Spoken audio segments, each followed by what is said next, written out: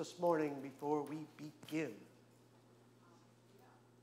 Next Sunday night is the memory tree lighting. And next Sunday morning is the hanging of the greens. And thank you to everybody who came and polished brass and cleaned up yesterday. Beautiful. Thank you. Cleaned up. Yeah. Cleaned up. What else? Yes? We just should always announce coffee hour. Coffee hour after church. Coffee hour, yes. Does anybody know anything about the cake rolls in the fridge? Nope. No? Was that the family that did the... Maybe. Yeah, I know about that. I just wanted to Okay. I didn't want to use something that wasn't. No, don't know about that. Other announcements. I'll do one logistic one before we begin today, because when we get going, our call to worship today is actually the psalm we would do during the service, but they put it as the call to worship today, so there's no psalm during the service. Does that make sense? Okay. Say that again. And also pay attention to the readings and things that are up here, because the numbers for the hymns and the numbers for the readings in your bulletin are not correct this morning. Just a glitch on save and paste and cut and paste, and you know how that goes, okay? Good. Other announcements? If not, let us begin our service of worship and gratitude today.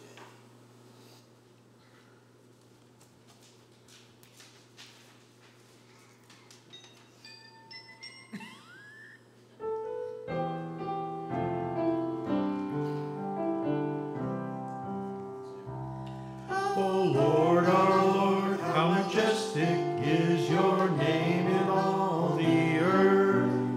O Lord, our Lord, how majestic is your name in all the earth. O Lord, we praise your name. O Lord, we magnify your name. Prince of Peace, mighty God, O Lord God Almighty.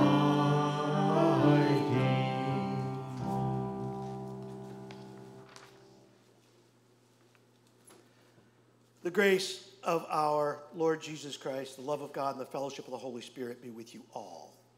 And also with you. Let us join together today in our responsive call to worship, which is Psalm number 132. And the refrain is, "Let us go to God's dwelling place."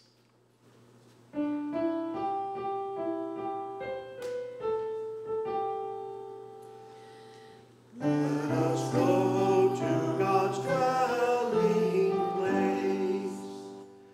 O Lord, remember in David's favor all the hardships he endured, how he swore to the Lord and vowed to the mighty one of Jacob, "I will not enter my house or get into my bed. I will not give sleep to my eyes or slumber to my eyelids until I find a place for the Lord, a dwelling place for the mighty one of Jacob." Let us go to God's dwelling place. We heard of it in Ephrathah. We found it in the fields of Jar. Let us go to his dwelling place for his worship at his footstool. Rise up, O Lord, and go to your resting place, you in the ark of your might. Let your priests be clothed with righteousness, and let your faithful shout for joy. Go to God's dwelling place. For your servant David's sake, do not turn away the face of your anointed one. The Lord swore to David a sure oath from which he will not turn back. One of the sons of your body I will set on your throne. If your sons keep my covenant and my decrees, and I shall teach them, their sons also forevermore shall sit on your throne. Let us go to God's dwelling place. For the Lord has chosen Zion. He has desired it for his habitation. This is my resting place forever. Here I will reside, for I have desired it. I will abundantly bless its provisions. I will satisfy its poor with bread. Its priests I will clothe with salvation. Its faithful will shout for joy. There I will cause a horn to sprout up for David. I have prepared a lamp for my anointed one. His enemies I will clothe with disgrace, but on him his crown will gleam. Oh, to God's dwelling place. Let us pray. Gracious and merciful God, we come not only to your dwelling place, but we pray that all of the earth become your dwelling place, where there is bread for the poor, where our crowns will gleam. Let us listen today intently to the words of Scripture, to the wisdom of the ages, to that which you would will for us and for our heirs forever and ever. Amen. Let us join together now in that prayer that Jesus taught those that he called brother and sister and friend by saying together, Our Father, who art in heaven, hallowed be thy name. Thy kingdom come, thy will be done, on earth as it is in heaven. Give us this day our daily bread, and forgive us our trespasses, as we forgive those who trespass against us. And lead us not into temptation, but deliver us from evil. For thine is the kingdom, the power, and the glory forever and ever. Amen. Our hymn is number 26 in our New Century Hymnals. Number 26. And I need a hymnal.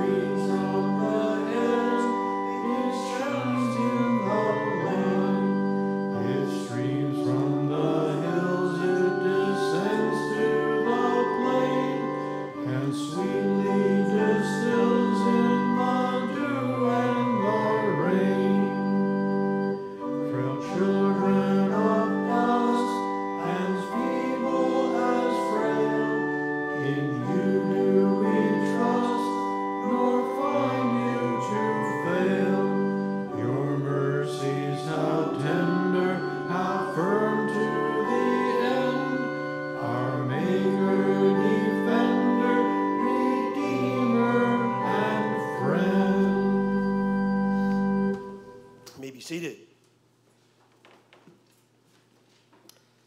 Let us join together in our prayer of confession this morning. Eternal Monarch, you who rule over all of us with justice and care, your people confess that we do not submit ourselves to your rule, In response to the words, "We beseech you, O God," please say the following: that we do not always participate in your reign of equity and integrity, that we have not allowed the example you set forth. Instead, we often place our trust in leaders who let us down and in our own flawed leadership of others. We beseech you, O God, lead us, Christ our sovereign, and set us on the path to righteousness. Rule in all that we do. Amen. My brothers and sisters, we who are dependent upon our divine ruler have Christ's example ever before us to give us guidance and hope. So take heart that you are forgiven and may return to that example once again. Being at peace with our God, let us share a sign of God's peace with one another.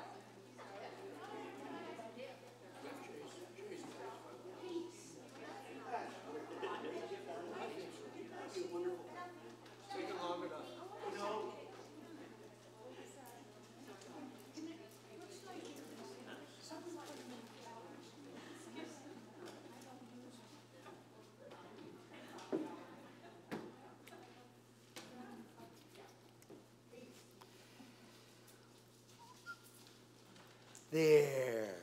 We all feel better now? I think so. I think it's a good thing. It's a good thing.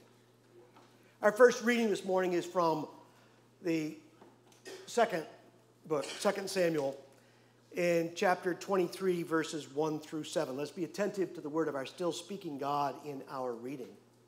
Now these are the last words of David, the oracle of David, son of Jesse, the oracle of the man whom God exalted, the anointed of the Lord God of Jacob, the favorite of the strong one of Israel. The Spirit of the Lord speaks through me. His word is upon my tongue. The God of Israel has spoken. The rock of Israel has said to me, one who rules over people justly, ruling in the fear of God, is like the light of morning, like the sun rising on a cloudless morning, gleaming from the rain on the grassy land. Is not my house like this with God? For he has made me with an everlasting covenant, ordered in all things and secure. Will he not cause to prosper all my help and all my desire? But the godless are like the thorns that are thrown away, for they cannot be picked up with the hand. To touch them, one uses an iron bar or the shaft of a spear, and they are entirely consumed in fire on the spot. We ask God to bless our understanding this reading from Scripture. And yeah, we don't have it because we didn't do the psalm this morning. So I will do the epistle reading.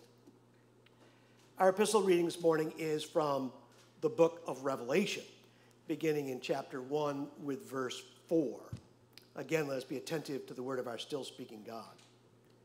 Grace to you and peace from him who is and who was and who is to come, and from the seven spirits who are before his throne, and from Jesus Christ, the faithful witness, the firstborn of the dead and the ruler of the kings of the earth. To him who loves us and freed us from our sins by his blood and made us to be a kingdom, priests serving his God and Father.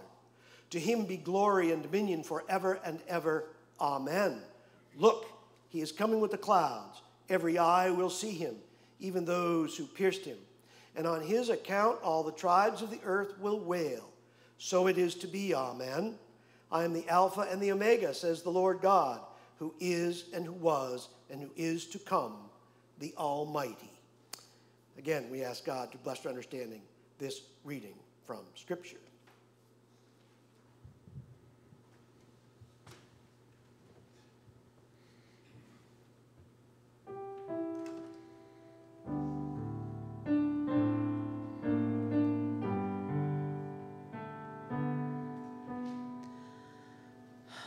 I forget how this goes. Oh my gosh, that's terrible. Okay, there it goes. I am weak, but thou art strong. Jesus, keep me from all wrong. I'll be satisfied as long as I walk, dear Lord, close to thee. Just a closer walk to thee. Granted, Jesus, if you please, daily walking close to thee. Let it be, oh Lord, let it be. Through this world of toils and snares, if I falter, Lord, who cares? Who with me my burden shares? None but thee, dear Lord, none but thee. Just a closer walk with thee. Granted, Jesus, if you please, daily walking close to thee. Let it be, dear Lord, let it be.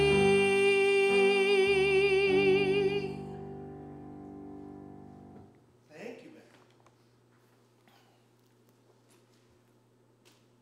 Our gospel lesson this morning is from the gospel according to John, beginning in chapter 18 with verse 33.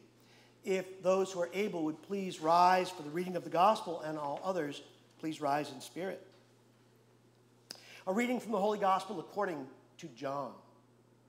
Are you the king of the Jews? Pilate asked. And Jesus said, do you say this on your own, or have others told you about me? And Pilate answered, I am not a Jew, am I? Your own nation and the chief priests handed you over to me. What have you done? And Jesus answered, my kingdom does not belong to this world. If my kingdom did belong to this world, my attendants would be fighting to keep me from being handed over to the Jews. But as it is, my kingdom is not here. So Pilate said to him, then you are a king. And Jesus answered, you say I am a king. For this I was born, and for this I came into the world, to testify to the truth. Everyone who belongs to the truth listens to my voice. This is the gospel of the Lord. Our hymn is 596, Rock of Ages, Cleft for Me.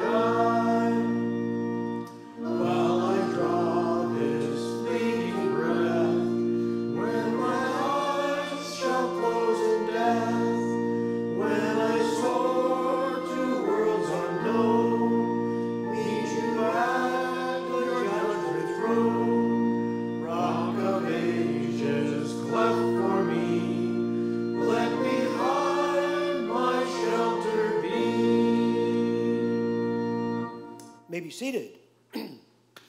Do. So anything, anybody? I got nothing.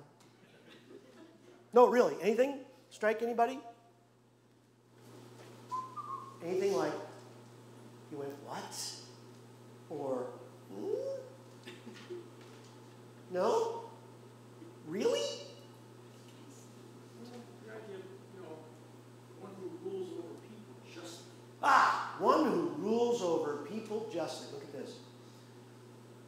Some nice things in there, huh? I love that. And then, of course, there's the Revelation story. You want to make your head hurt, go read Revelation, try and make sense out of it. Apocalyptic language, So we go from sacrificial language to apocalyptic language to mystic language to poetic language today. We go all over the place. And we have this wonderful song that we started off with that talks about, this constancy, right? This covenant. And then we shift focus a little bit, but we still get what? This message of constancy, right? And faithfulness and covenant. And we hear the story of Revelation, which is like, okay. And then we get this story in the gospel that basically says, look, dude, you didn't get it. If I was the king of the Jews, they'd be here bashing the doors down. They wouldn't let you get me. But guess what? That's not what I'm here for. I'm here to call you guys out and tell the truth.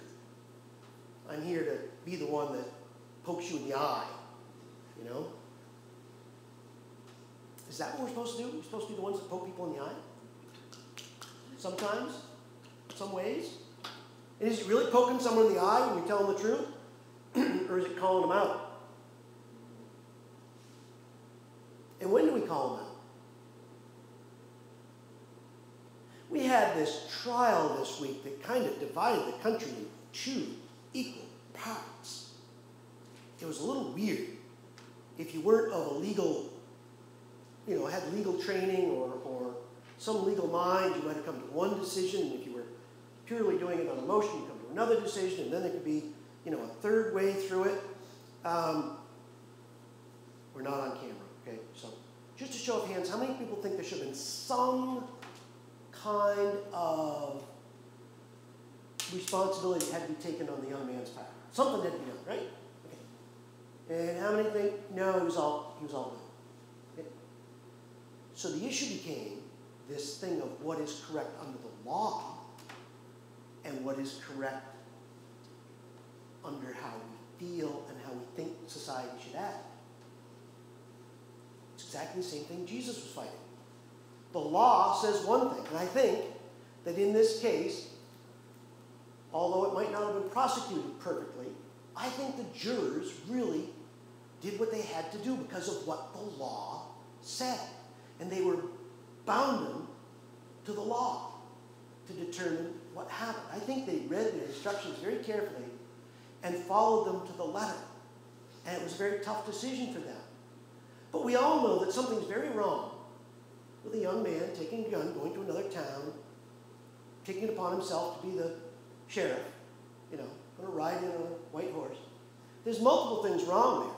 It's not just the act of the young man, but what made him feel that he had an obligation or a right, and I think he probably felt he had an obligation, to rise up and go out against something. What fires us up and makes us rise out and rise up against anything? What is it that does it? We often say it's righteous indignation, don't we? I am righteously indignant. It sounds good that way instead of saying I'm pissed off, right? So the real question is, what makes us PO? And it's usually either something about money, right? Somebody took something from us we didn't think that they deserved. Or it's about a relationship, which gets people really wound up.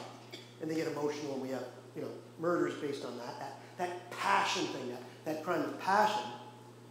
Or we feel oppressed, right? And we rise up out of oppression of some kind. So what made this young man rise up the way he did? I think he had passion, didn't he? Whether we like it or not, whether we think it was proper or not, is not the question. It was there passion there? And there had to be passion there to take the steps that he took. He prepared himself. He girded himself for a type of battle. There had to be some passion there. There had to be some indignation there. Whether it was righteous or not, I have no clue. I don't think so. But there had to be indignation. He was upset over a group of people that he perceived as being from out of town, taking over the area he lived in to protest something he probably didn't believe in. And then, what's the next one? Did he feel oppressed? I think he did. I think for some reason he felt like an oppressed white man. I think he hadn't worked through the issues of being intimidated somehow. We got another tiny glimpse into that part of this in the trial in Georgia this week, where the attorney said, I don't want any more black pastors coming into the courtroom and intimidating the jurors. And there was only one black juror. One. So exactly who were these pastors intimidating? And how were they intimidating the jury? Was it because they were black? Think about that. Did the very color of their skin act as the intimidating factor to this lawyer? Something they could not change any more than someone can change their eye color, or change that they are born differently, or that they are differently able. All these things we protect in society because you cannot change them. those are the things we protect the most, you cannot change your blackness or your whiteness or whatever color you are. Not only that, but this attorney actually doubled down on it and said that there was a rabid crowd of them outside, like a modern lynch mob outside the courthouse when they gathered for a prayer meeting. Can you imagine that? What is it in society that has thrown us off balance to think that the color of someone's skin is intimidating and that the non-color of your skin makes you feel intimidated and that you feel oppressed by a group of people simply trying to do their best to be co-equal, and you feel like you have to rise up and take arms in their struggle against you? What lessons do we learn from what we heard today in light of what we have lived just this week? What is it that we are called to do? Are we called to be as close as we can be like Jesus, to sit there in the face of this governor, Pilate, who calls him out, and he says very calmly, "You say I'm a king. If I were a king, my people would rise up against you and I wouldn't be here. I was born to simply tell the truth."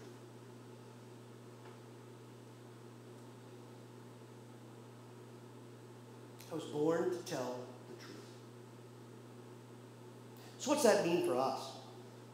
We hear through these lessons today, as the theology develops, that of course in the oldest story, Israel is set aside by God. It is the place where God will reside. It is the dwelling place of the Lord. And they are convinced of it. They are convinced that they are righteous because God has smiled upon them. And they're going to do everything they can to get their nation, which is still a nation state. But the theology has changed, right? It's not just simply ordained by God that this will be the place. This was their belief, that they were protected by their God in this dwelling place, no matter what they did. Theology starts to morph a bit when we hear about the sacrifices. And we hear about all of us being born into the priesthood, which makes us a little confused because we go, but if we think about it, that high end of society was the priesthood, the royal priesthood. They had control over everything. They oppressed the population. So the psalmist talks about the desire to be born into that priesthood, that all of us may be at that level. Not white, not black, not Jew, not Greek, not poor, not rich, not Gentile. All of us born into that priesthood. What's changed? There's been advances, obviously. We no longer live in that stratified society, but we live in a stratified society. We still have people who yearn every day simply for the chance to earn equal to another doing their labor, who strive to be treated as an equal simply because of their gender, their sex, the color of their skin, their degree of education, where they were born, what their name might be, you name it. We still have the struggle ongoing. Nothing changes. The human condition is the human condition. What changes is our ability to find ways to make it more and more just over time. We have found in Christianity a way for us to call out society in peaceful ways, in nonviolent ways, in ways that can adjust leaders' thinking. We do it in this method of calling them out, pointing out the injustices, but more than pointing out the injustices, also laying paths towards that equality. towards that kingdom on earth, towards that day when there will be no more hunger or weeping. We know there is enough. What we do in calling out those who would not distribute that enough in the places that it needs to be distributed is simply to point back to this human condition.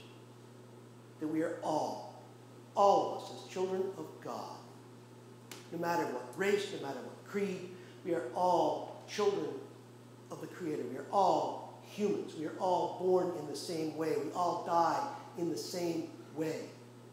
There is no one who does not belong equally in this family of God, in this family of what we call Christianity, in this family of faith and hope in a better world. There is no one who does not deserve, no matter what, simply by their being, they deserve to be clothed and fed and sheltered and cared for in their illnesses and cared for in their old age. It is simply the greater family. Not our nuclear family, not even our extended family. It is the family of God. It is the family of the whole human race. And whatever I do or you do that either helps or hinders that is what really matters. When we step back and take a look at it that way, then climate change issues, then race issues, all of those issues fade. They start to fade when we look from that God's eye view of Earth out in space, as Don Eaton speaks about. We need to think, each and every one of us, what it is that has caused us to become a divided nation. And we need to work with every ounce of fiber and being that we have to begin the healing process that will close that wound so that we can begin to make the great progress that this nation was founded on and continues to make. Despite all of its failings, despite all of its flaws, there has never been a place where equality was so exalted. Not always perfectly, but so exalted as where we live. We need to continue and improve to be a more shining beacon, a brighter city on the hill, a place where there is no hunger, where there is no homelessness to the best of our ability to cure those things. We need to continue to reach out to all of those in the family of God. Amen. Are there joys and concerns to share today? I'm going to share one.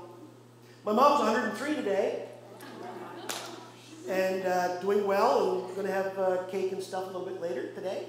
And so, yeah, that's pretty cool. You know, pretty cool. Other joys and concerns?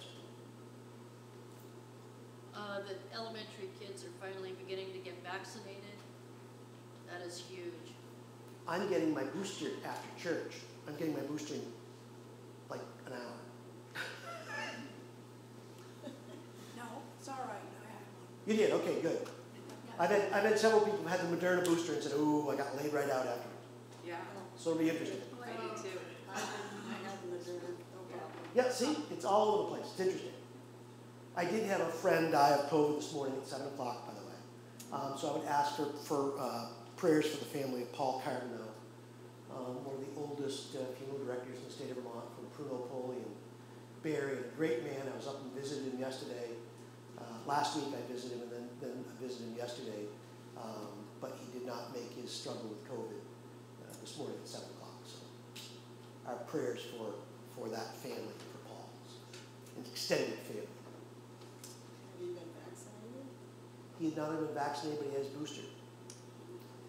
And he had COVID, and they gave him the monoclonal antibodies, and he did well, and then he relapsed, and there was just nothing they could do.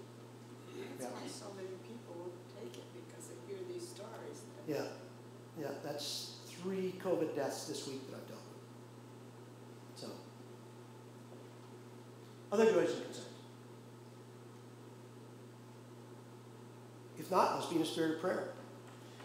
Gracious Creator God, we thank you for bringing us together on this late fall day.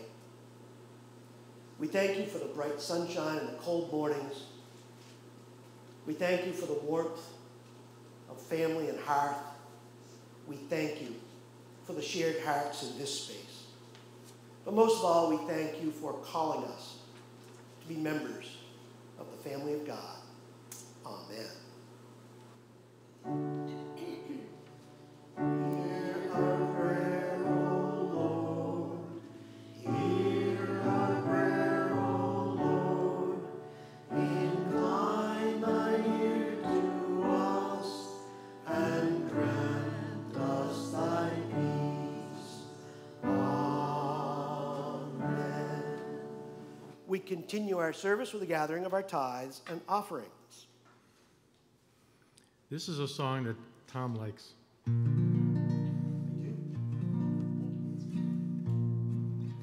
Hearth and fire be ours tonight, and all the dark outside. Fair the night and kind on you wherever you may bide. And I'd be the sun upon your head, the wind about your face. My love upon the path you tread, and upon your wanderings peace. Wine and song be ours tonight, and all the cold outside. Peace and warmth be yours tonight, wherever you may bide. And I'd be the sun upon your head, the wind about your face. My love upon the path you tread, and upon your wanderings peace. Hearth and fire be ours tonight, and the wind in the birches bare. Oh, that the wind we hear tonight would find you well and fair. And I'd be the sun upon your head, the wind about your face. My love upon the path you tread, and upon your wanderings peace. My love upon the path you tread, and upon your wanderings peace. Thank you, Larry.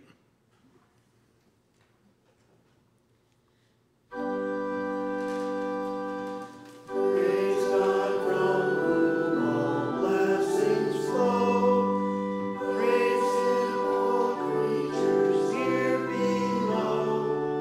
Praise Him above the heavenly hosts. Praise Father, Son, and Holy Ghost. Amen. Merciful and gracious Creator, we thank you for these gifts, these tokens of our lives, and we ask that you bless them and make them worthy for the use of your church. Amen. And our hymn is number 423 in our New Century Hymnals, number 423. Great is your faithfulness.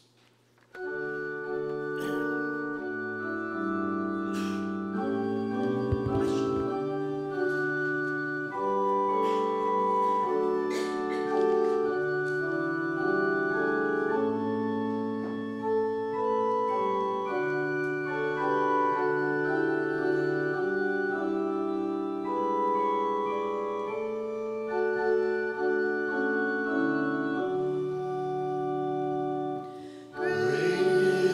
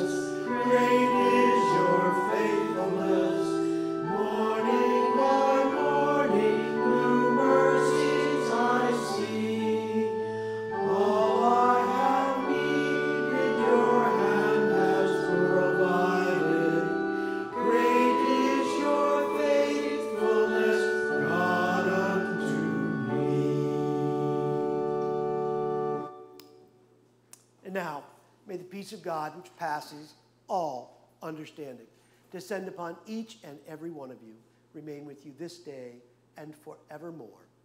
Amen.